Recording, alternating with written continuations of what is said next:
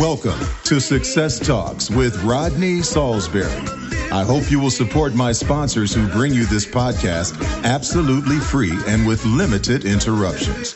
I really appreciate you taking the time to listen. I'll get started in just a second. The reviews are in. The book from voiceover superstar and coach Rodney Saulsberry is another runaway hit. Readers from all over the world are raving about tongue twisters and vocal warm-ups. You can find this and his other titles at the top of the voiceover bestsellers list on Amazon. Is real estate a good investment? One of the things that sets real estate apart from other types of investments is the fact that you can use other people's money, OPM, to buy it. I'll say it again. You can use other people's money, OPM, to buy real estate. And that gives you leverage because you own real estate. Investors have the ability to borrow money or finance a property or multiple properties for a fraction of the total cost. Whereas stocks and bonds, for instance, they don't offer this kind of benefit. And that makes real estate a good investment. Are you looking for expert advice on advancing your voiceover career? Are you just getting started in the business? Join the Consultants Club and receive monthly coaching on how to read scripts, interpret copy, and get work in the fastest growing business in the world. When you join the Consultants Club, go to rodneysaulsberry.com and sign up. There's also great potential for appreciation. Historically, home values have increased along with inflation over time. Okay, now we all know about inflation. Things that are worth one thing now are worth a lot less later due to inflation. Over time, they decrease in value. So unlike vehicles, which are depreciating assets, as soon as I buy my cars, as soon as I drive them off the lot, they depreciate, okay? They decrease in value. Real estate, it increases in value in time. Hello everyone, this is Sean Daly for dailyvo.com. I want to tell you about one resource I highly recommend for vocal warm-ups because it takes out all of the guesswork and it was purpose-built with voiceover in mind. It's called Rodney Saulsberry's Tongue Twisters and Vocal Warm-Ups with Other Vocal Care Tips. How's that for a title? So in case you don't know, Rodney Saulsberry is a top-tier talent and coach, motivational speaker, and author of several books on voice acting, including You Can Bank on Your Voice and Step Up to the Mic. The book is available in print and on Kindle, and you can find it at Amazon or Rodney's personal website, rodneysaulsberry.com. Another thing we can do with real estate is we can rent the properties we buy. And these rental properties have tax benefits. Real estate is a good investment when it comes to tax deductions. There's a long list of tax benefits that rental property owners can take advantage of, and these investment property tax deductions include mortgage interest. Okay, you can get a tax deduction for how much you pay in mortgage interest. Depreciation, how much things depreciate. Repair and maintenance costs.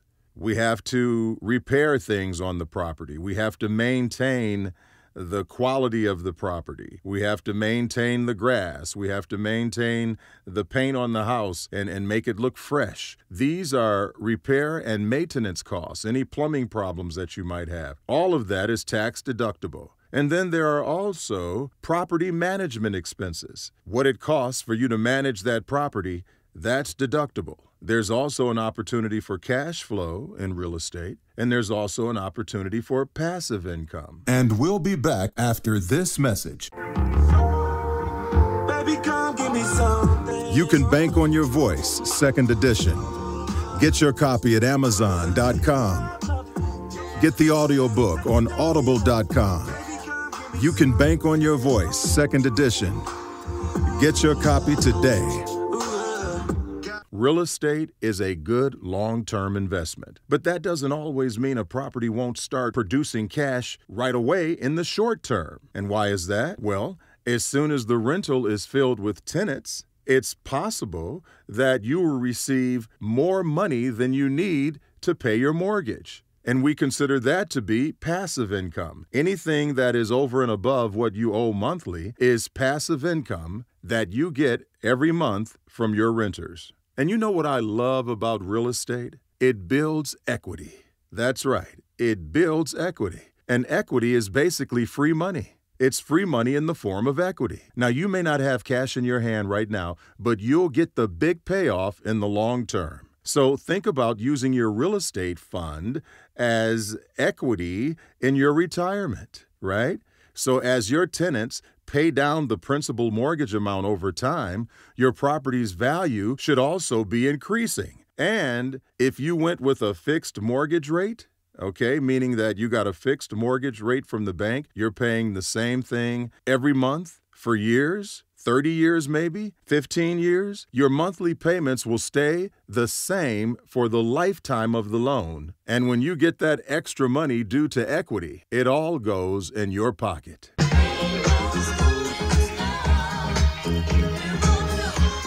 Graylin Brown, the new novel by Rodney Saulsberry. It's the heartwarming story about a family in Detroit. The Motown sound was alive and well.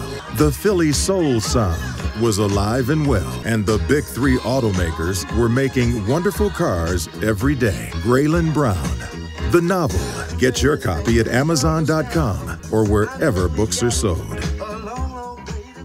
Real estate is also more controlled. You know what I mean? It has more stability. Anyone who is invested in the stock market knows that it can fluctuate day to day. And there's much more volatility in the stock market because it's impacted by a number of different economical factors and varying markets. On the other hand, the real estate market is much less vulnerable to significant fluctuations. And remember when I spoke earlier about inflation? Real estate can be an inflation buster. And what I mean by that is inflation raises the cost of goods and services and decreases the value of the dollar over time. And while inflation may seem like a bad thing overall, property owners actually benefit from it. What do I mean by that? Real estate is a physical asset, so it will appreciate along with the rate of inflation. Real estate appreciates, increases in value in time, and it rises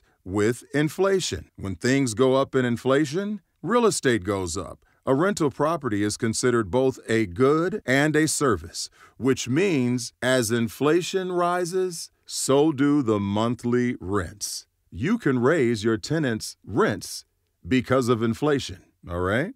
It's also good to have diversification. Don't just have mutual funds. Don't just have stocks. Don't just have real estate. Have it all.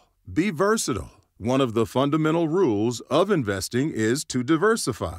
A well-balanced portfolio is key to minimizing overall risk and should include a variety of investments across multiple industries. Real estate is an asset class. It isn't directly impacted by the stock market's fluctuations. Having a mix of stocks, bonds, mutual funds, and real estate diversifies your portfolio and minimizes your risks. A lot of the information that I have been talking to you about today, I found on the internet from a man by the name of Rich Fettke. That's Rich, Fettke. He's the co-founder and CEO of a company called Real Wealth, and he's a licensed real estate broker, an experienced investor, and a master certified business coach. In conclusion, I'll ask the question again. Is real estate a good investment? Rich says, whether your financial goals are to save for retirement, a college fund, or become financially independent, investing in real estate has proven to be an excellent vehicle to get there. And we here at Success Talks are proud to bring you important information that can help you today, tomorrow, and forevermore. I hope you enjoyed this podcast, and I urge you to listen to future podcasts where I will continue to try and make you better than before. My goal is to point you in a positive direction to success right here on Success Talks with me, Rodney Saulsberry.